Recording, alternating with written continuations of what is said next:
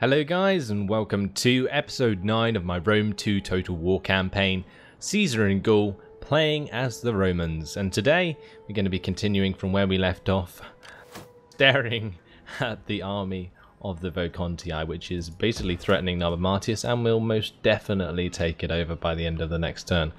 Now, one thing I'm still pretty worried about is this army. Now, they don't actually have a general, but at the end turn, I was just thinking about this between episodes. If they get given another general, they're going to have a full unit, a full general unit basically, in order to attack Segedunum. And I'm not sure what the garrison forces are going to be like in Segedunum because I haven't controlled it for that long. So I'm not sure if the troops will be replenished there. And if they're not, a unit of like heroic riders or whatever they can get, like spear nobles or heroic nobles or whatever the army can muster up, they will absolutely wreck garrison forces. So just to be safe, I think I'm going to just recruit another general here. It's not going to cost me too much. 425 for a general unit isn't actually that much at all. We just need to make sure that we raise the right army. And we're going to go with some veteran legionaries to defend Segedunum. I think that's probably the most sensible thing to do. And hasn't actually cost me that much. Did that even take anything away from my treasury? I don't think it did. Well, anyway. Not that it really matters, but that's nice to have a general there anyway, in order to defend that area. I may as well get some vigilers in there as well, even though they are pretty weak. You may as well just have some levy freemen, to be honest, because at least they have a charge bonus. Yeah, okay, we'll go with some levy freemen with that army. That's probably a little bit better. Okay, so that could just be the 4th Legion in Segedunum. I'm sure I can build that up to be something even better at some point, but that just gives us something to defend that for now. And maybe we can even use that veteran legionary unit to just go and take over some of these undefended settlements to see how that goes. Anyway, that should be about it for now. So let's move straight on to the next turn.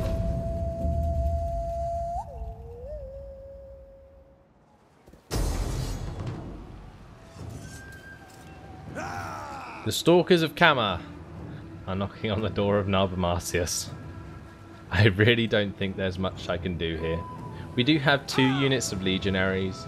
Even in Testudo though, the amount of skirmishers they have, all these Celtic youths, will utterly annihilate them.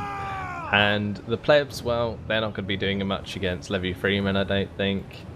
And well, Celtic skirmishers, like I say, we don't have enough of them to be effective. I'm not sure if I should give this up though. It might be worth defending this on the battle map, so I'm going to go for it. We'll see how much damage we can do to the Vocontii.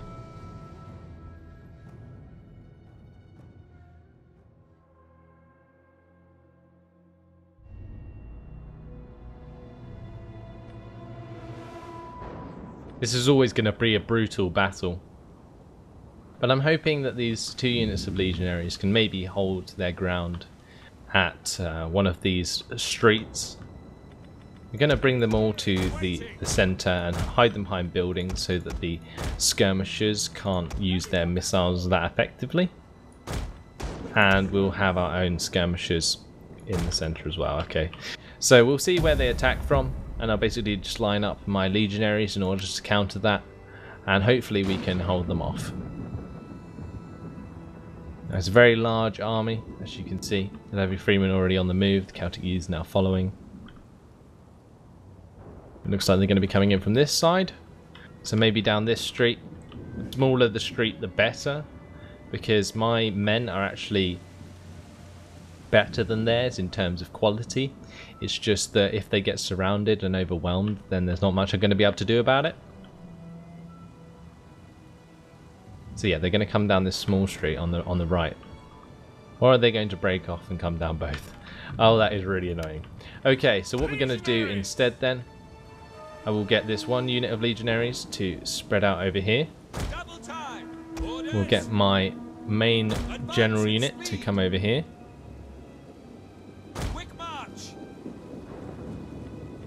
And we'll get one unit of skirmishers to face this way, the other one to face this way. And my plebs can just run into the back of the melee once it engages, and my levy freemen can help wherever is needed most. So we're going to line up the legionaries. And we will brace for impact. Skirmishers! No!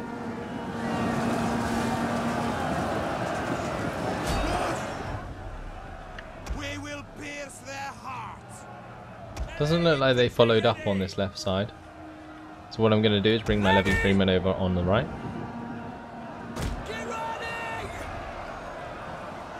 And my legionaries should be able to hold their ground. They've fixed formation attack now, so it should be very effective. I'm actually going to charge my levy freemen into the back of this melee to help out.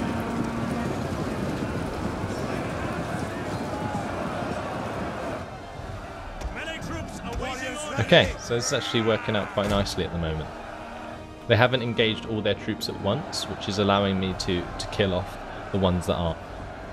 They also haven't had a chance to use their overwhelming amount of skirmishers to attack my troops. I'm throwing javelins over the top all the time, targeting the unit that's furthest back.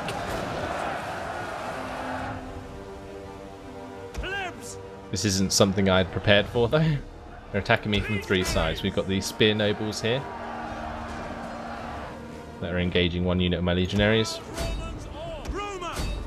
It looks like my plebs are going to have to deal with these levy freemen. I'm going to actually break off one of my levy freemen units as my legionaries continue to fight on this side. And they can be used to hold off the enemy's levy freemen until I can get the legionaries over. The men are wavering. Okay, we need to start moving these guys around.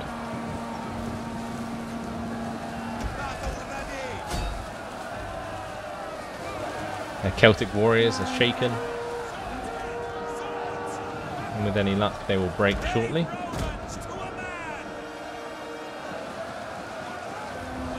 There we go, we managed to kill them off. That's really nice.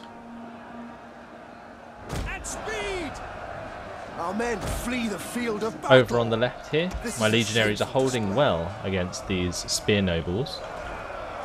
Their formation attack is actually working very well. Maybe we can kill the general, that would really help us out.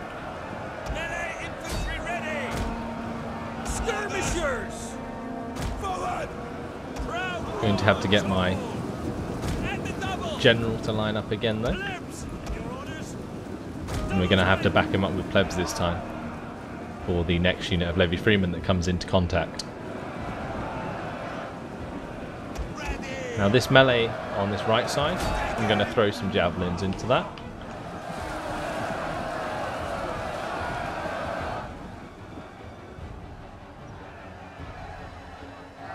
Still doing well over here. This is really the battle that I need to count on to win. Just a little engagement here, these legionaries versus the spear nobles. If they start to get a bit low, then I can use the whip, which increases their melee attack and weapon damage for a little while.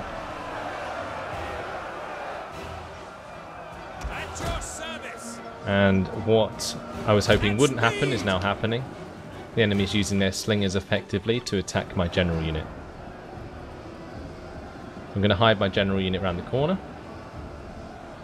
And if they come any closer, I'll charge them down with my plebs. One of our units has used all its ammunition. Actually, I might just do that now. Because otherwise, yeah, they're going to fire into the back of this melee, and that's not something I really want to be dealing with right now. So I'll get these plebs to go and charge onto their slingers. They may not be that effective, but it's worth trying. Still winning the combat on that side. I'm going to reinforce the levy freemen here with my general unit.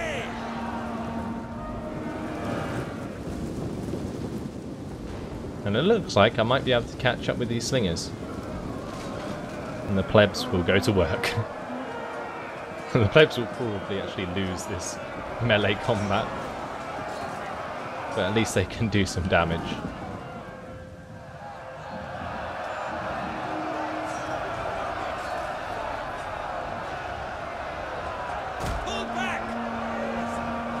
The enemy general is dead. Okay, that's music to my ears. The noble unit on this side has failed to break through my legionaries, and therefore their general died. Once that unit breaks, we can have an extra unit to help out against these levy freemen. Flee the field of battle. This is My plebs got annihilated by the slingers, and the levy freemen are now charging through the open gap. We do have these skirmishers here that we can now use as melee forces. At your service. Our men flee the field of battle. This is a shameful display. I'm going to use my general to attack his levy freemen, and I will reinforce them with the Celtic skirmishers.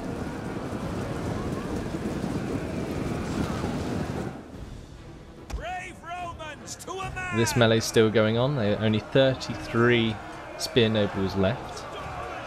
Well, my legionaries have nearly broken the unit. Really nice fight going on. Our men flee the field of battle. This is a shameful But this really didn't need to happen. My levy freemen are now broken. We're going to get charged into the back by these levy freemen. And shit is only going to go down from here. Wow. Okay. Now I've got to hope that my legionaries can kill off this levy freeman unit and turn round. Otherwise, Our men flee the I'm only field going to of lose battle. more men. This is a shameful display. I managed to kill off the spear nobles, the enemy general, but I don't think it's going to matter.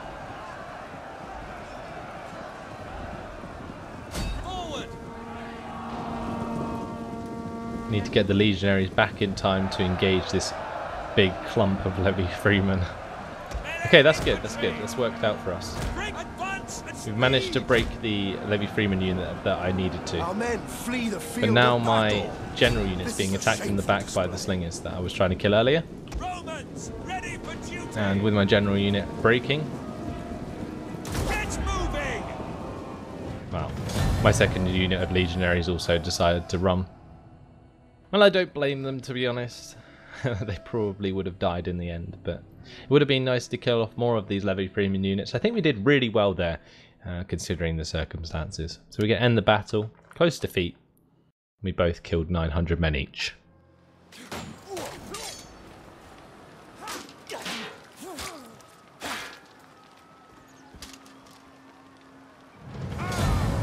Now, considering that was a garrison army, I think I've done well to deplete a lot of these units, although I didn't destroy them completely. I did annihilate the Celtic warrior unit and kill his general, but I don't think that's going to matter too much, as he's going to bring up a second. So they actually sacked Narva Martius. They didn't take it over. And what does this do? Ludi Plebii. Plus 20% wealth from culture, plus 4 public order per turn. That's really nice. After Rome threw off the rule of the Etruscan kings in 510 BC to found the Republic, politics was the domain of the aristocratic patrician order, who remained distinct from the main body of free Roman citizens or plebeians. It wasn't until the conflict of the orders resolved in 287 BC that the plebs earned political representation and, in many other matters, equal standing with the patricians. I'm not going to read it all, but you can pause it and read the rest if you like. Okay, so let's go through our event messages. Public forum was completed. We have an edict issued, which is nice. It actually worked out because Narva Martius wasn't taken over, but the thunderbolts of Taranis are threatening Narba Martius once again. The unseasonal conditions of late autumn may affect us. Not sure what exactly that will do, but there we go. We've got +2 cunning trait gained. A quartermaster report of our legionary cavalry being finished. That's really awesome. And the first garrison army has been completely destroyed. So that's probably replenishing in Narba Martius at the moment. And if the thunderbolts of Taranis come along, and there probably won't be much to defend it. Oh well. Let's get the 3rd Legion and start marching towards the enemy. Now, it's going to take us a while to get through the mountains, I think, because there's no roads to move on, and therefore getting to Vasio might be a bit of a mission. But in the meantime, we might have chance to get the 1st Legion back to defend Narba Martius. Not entirely sure what's going to happen, really. Now, I think what I might do, or try to do, is finish the Defender of the Hills with the 4th Legion. I'm going to quickly employ some mercenaries, I think, to help me out with that endeavour. Some Gallic warriors will probably be the most effective, because it's going to be mostly melee combat. And because they have 2 units and I already have 2 units, having a 3rd will give me the advantage so that I can flank with it. We have completed our technology though, so I'm going to move on and have a look at what we're going to do here. Quickly scroll through our options. Might be nice to go towards some military buildings. But supports for Caesar would probably be the better way to do that. So then we can move towards getting a cohort barracks. Then again, it might be worth just going for more sort of happiness technologies, so that we have more room to expand and we don't have to wait around until the happiness sorts itself out. So we'll go to culture, I think. And this one actually might be quite nice. The +5% army replenishment will be very good. And it enables the building of a library and a vigiles urbani. Yeah, I'm not sure what those 2 buildings do. I think the library is good for research rate. But the +5% army replenishment will make it a lot easier for us to continue to expand, especially after large battles like we had last episode with the 1st Legion.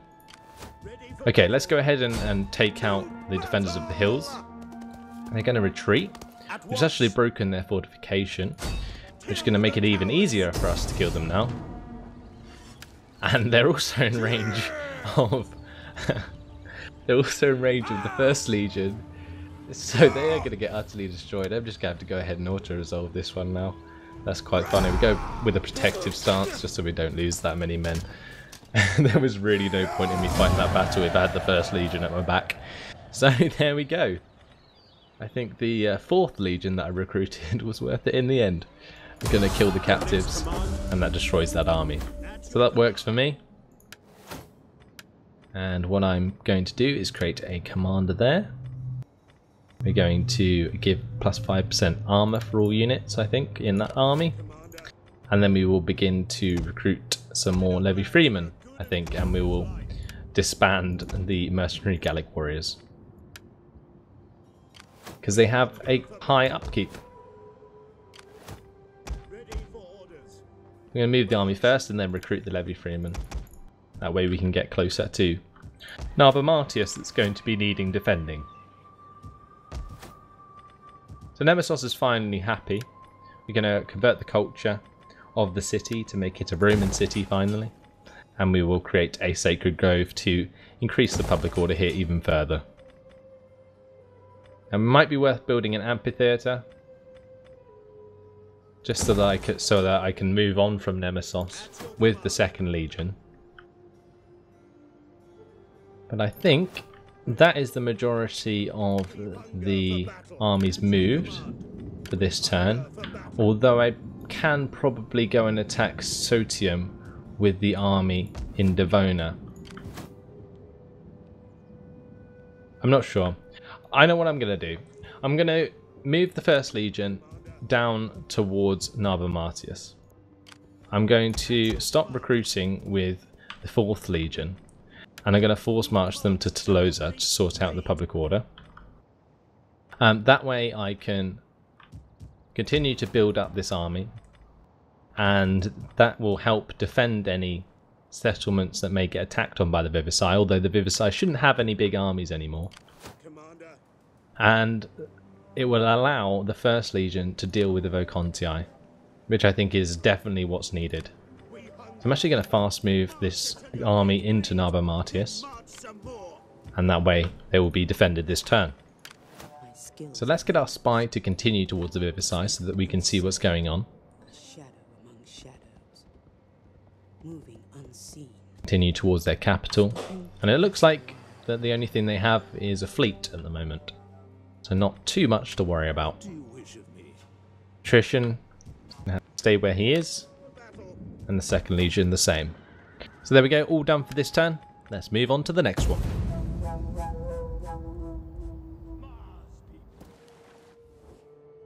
Only the greatest dare speak of peace to their enemies. Only the weak seek the death of all. So, the Vocontii actually want a peace treaty, and I am actually very tempted to take this. They want 100 gold for it, which is not an issue, but it will allow me to focus my efforts on destroying the Vivisci, and therefore, like I say, I'm going to accept that for now.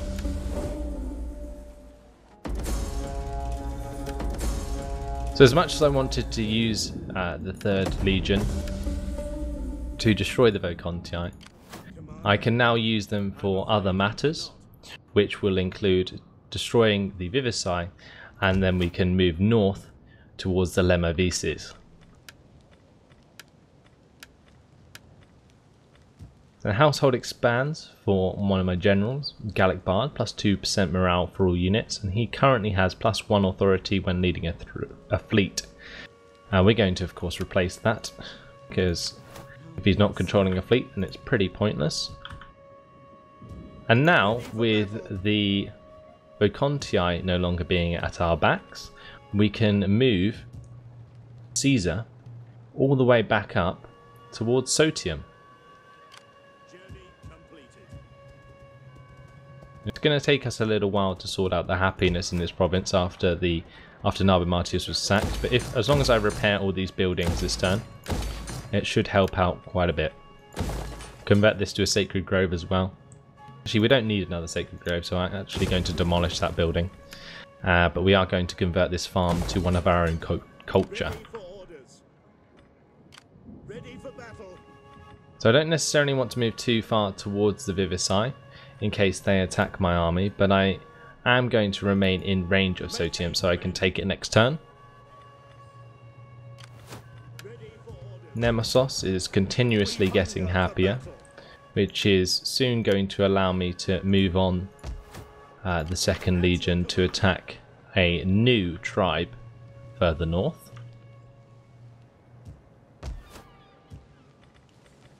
Commander. I'm going to move closer to Burdigala with my spy. Maybe I can try and take out one of these new generals with assassination. Their life is yours. Unfortunately, my agent was wounded. Never mind. My champion, or veteran, in this army has increased his skills, so we're going to see what sort of skills I can give him. I think I'm going to go with a Paragon to give the plus 1 authority and the plus 5% critical chance of success in all actions. So that should do nicely. And I think that's again another turn complete, although not much really going on. I'm going to end it there.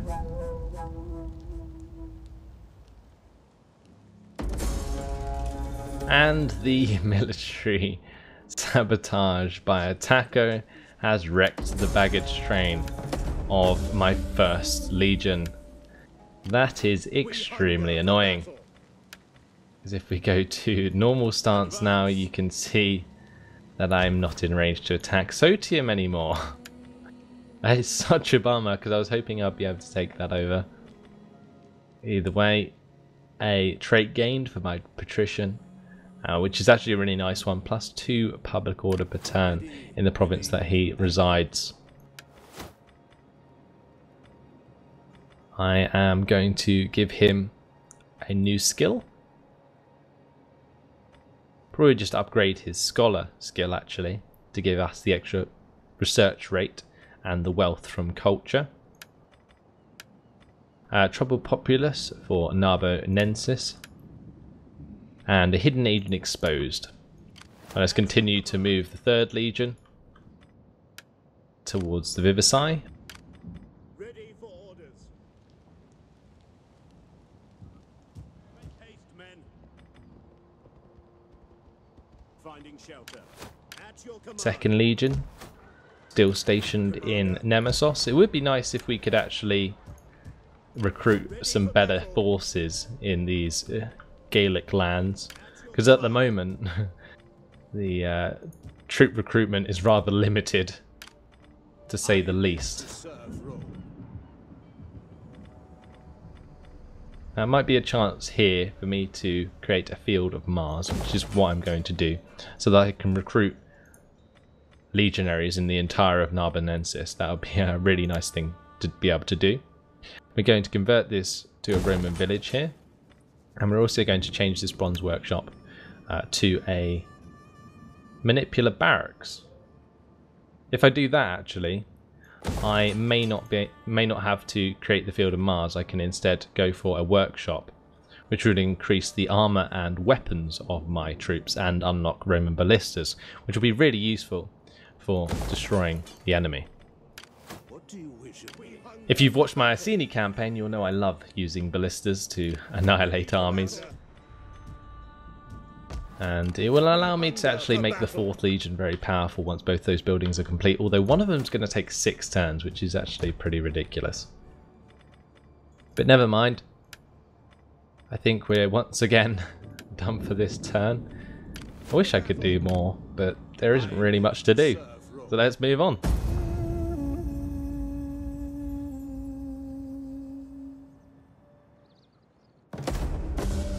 So, agent recovered. Thank God. We can start using my spy again to have a look at what the Vivisci are up to. And a call to arms. Raise an army at the following settlement, Devona. And that will give us call to arms, which is +1 army recruitment capacity for all provinces for 6 turns. And a 500 gold. And that's at Devona. That's up here. They want me to recruit another army. I already have one though. That's like, why would I create another one? We'll hold on to that mission for now, and I might complete it if I need to. The public forum's finished in Toulouse though, so that might be worth making into an amphitheatre, or we can head towards something else. But I'm not entirely sure what is good in Caesar and Gaul to make. Wine trader might be nice just to get the extra money. You could do with a lot of money, to be honest. But it looks like we actually get more from a cattle trader, especially with this herding ground in the province.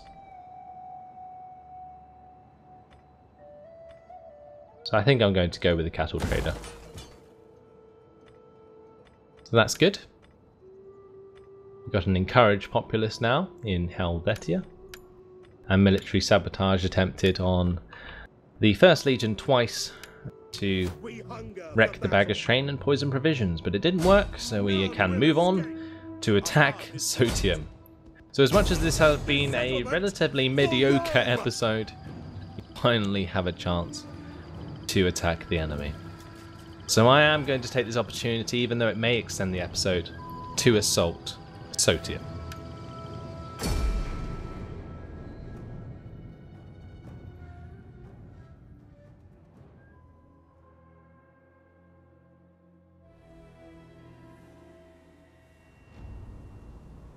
We're going to wait for the rain to go away so we can see what we're doing.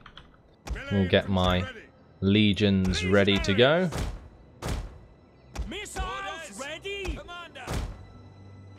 And we will probably basically attack straight away.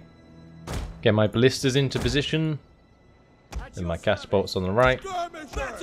Skirmishers aren't going to really be able to do anything, I don't think. Neither are the light horse, unless I bring them over on the left here. And that should be done. Okay. So we'll move up the legionaries. With false modesty. You know my quality, and that I win battles. I have fine, able soldiers. And we'll get the second line to move up behind. Listen for orders, and all will be well. Caesar talking to his men, telling them to just listen the hell up. Get my horses to move up on this flank. I'm actually going to get these men to run, just so that we don't waste any time, and then we can start to speed it up. Going to move my catapults up a little bit. Same with my ballistas. So they're in range to fire into the square as soon as we spot the enemy forces. Warriors! Move it!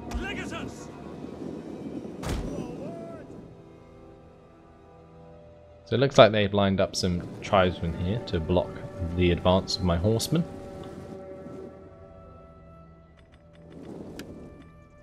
Speed up the movement of my men. And it looks like my ballistas now have a chance to fire.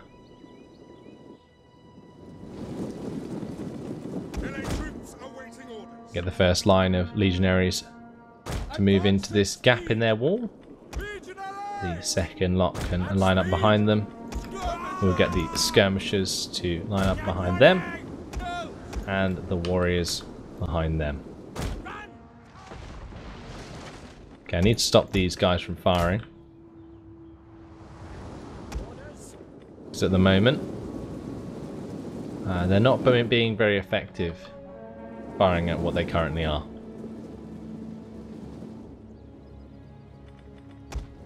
And firing at these tribesmen all clumped up, that's something that may help. I'm going to go with some flammable rounds as well.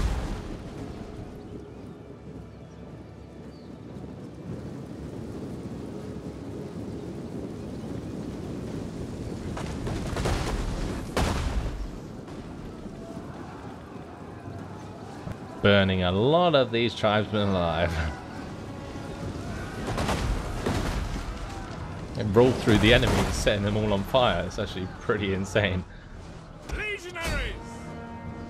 we're going to move forwards now with these legionaries before we take too many shots from the enemy's skirmishers.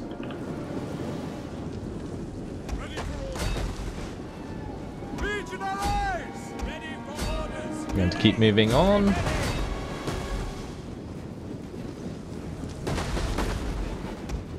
We'll stop these ballistas from firing, because no doubt they will end up hitting my own troops. I'm going to get my horsemen now to charge into these slingers that have been peppering them without me noticing. And we're just slaughtering the rest of them now.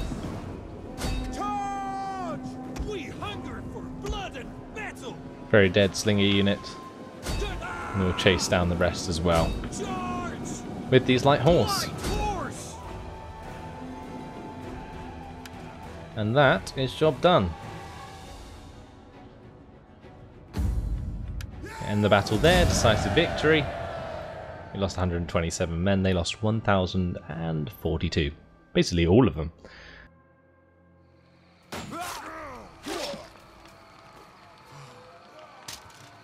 And Sotium is ours. We're going to occupy that. And we will begin to convert towards happiness buildings.